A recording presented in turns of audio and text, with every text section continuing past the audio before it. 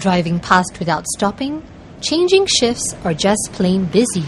These are common observations made by Singaporeans when flagging down taxis on the road. But why don't cabbies stop for passengers? According to a new book titled Taxi Tales in Singapore, the reason why taxis don't stop is because they don't want to violate traffic rules. But is it true?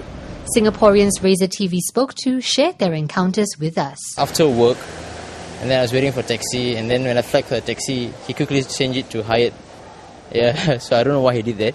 I'm not too sure where was I, but I don't think so as a peak period because I usually take taxis after peak period. I don't want to pay the peak period, yeah. 除非是跟我妈妈在一起的时候，因为妈妈是残缺人士嘛，都是有很多这样的 case 哦。他们看到我妈妈是残缺人士，他们就嫁走了。所以当他们这样子嫁过去哦，那你有什么感触呢？无奈咯，因为我们也不能怎么样，不能控制了。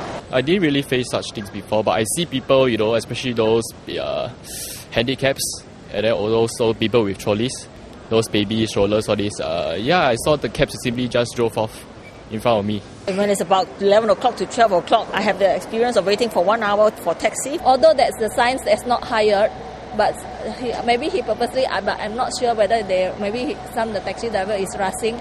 But it happens many times. So it's not fair, because they work, of course, to pick up the customer.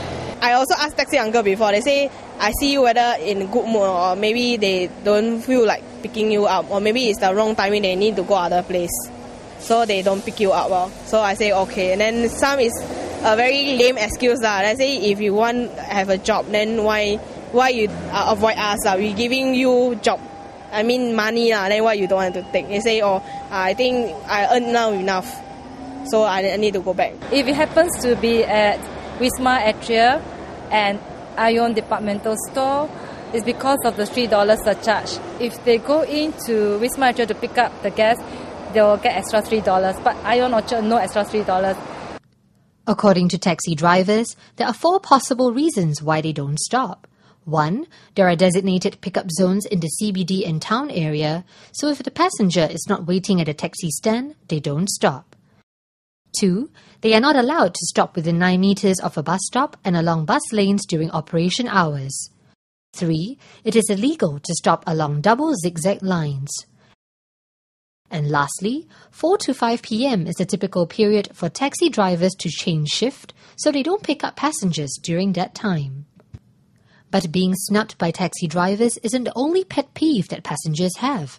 Up next, Singaporeans share stories of their worst taxi rides.